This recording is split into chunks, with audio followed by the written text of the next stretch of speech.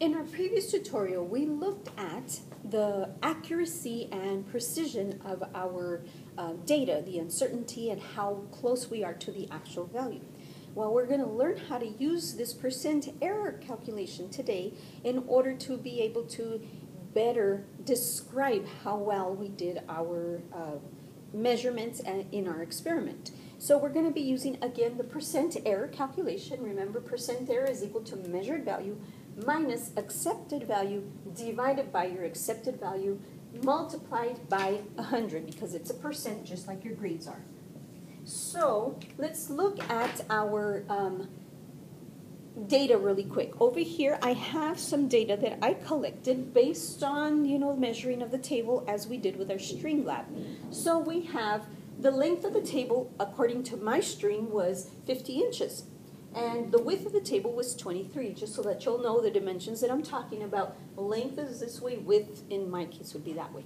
So I convert my inches into centimeters because at the end, our more accurate piece of equipment that we use is, again, the metric system, and we want it in meters eventually, so I use centimeters.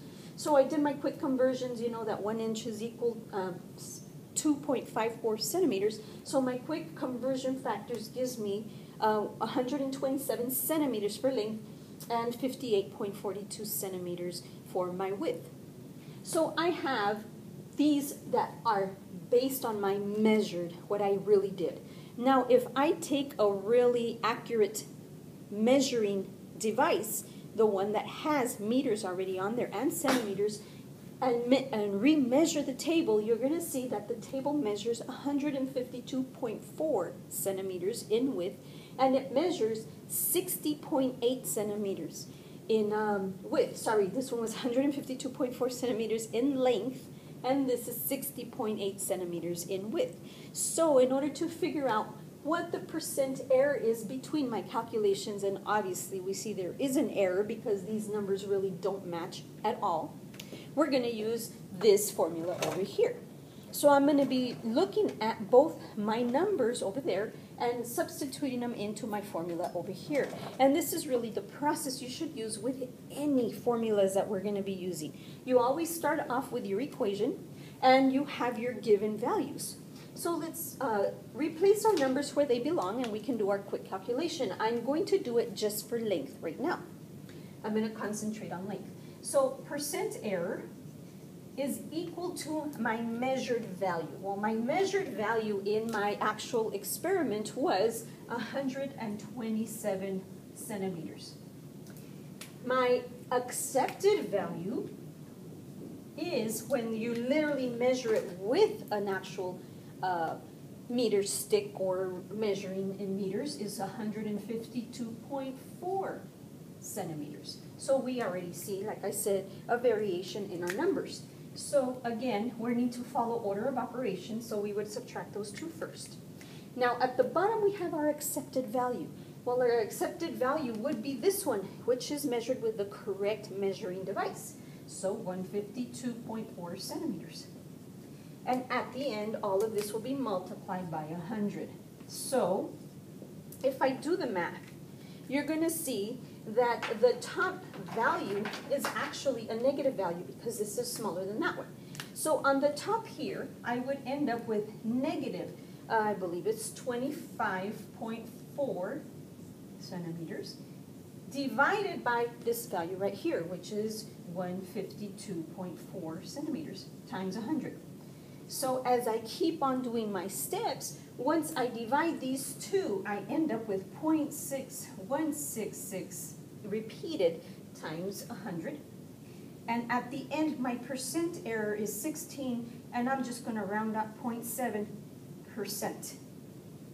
That tells me that my measured values compared to the actual value is 16.7% incorrect.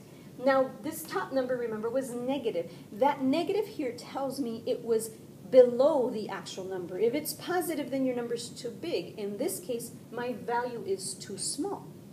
So we can actually give a statement saying that my data is 16.7% incorrect.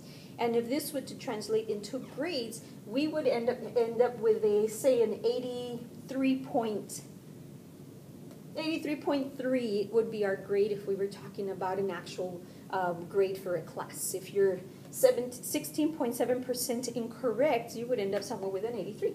So that's how close we are. We have a B for this type of result. Now again, in this particular lab that we use that string ruler, we had inaccuracies and uncertainty in our values because our string was not very accurate. Obviously it's not, because it's kind of cut and the knots are not very exact and perfect, so we would state that within our conclusion that our limit to this value, or why we ended up so wrong with that high percentage, is because our inaccuracy in the equipment really played a role in here. Now, another reason why you may have inaccuracies is because your calculations were off when you converted. But we'll deal with those later. The bigger idea behind this is that our percent error at the end has to be part of our conclusion. In order for us to have valid results and valid conclusions, we need to include percent error in whatever it is that we're trying to conclude.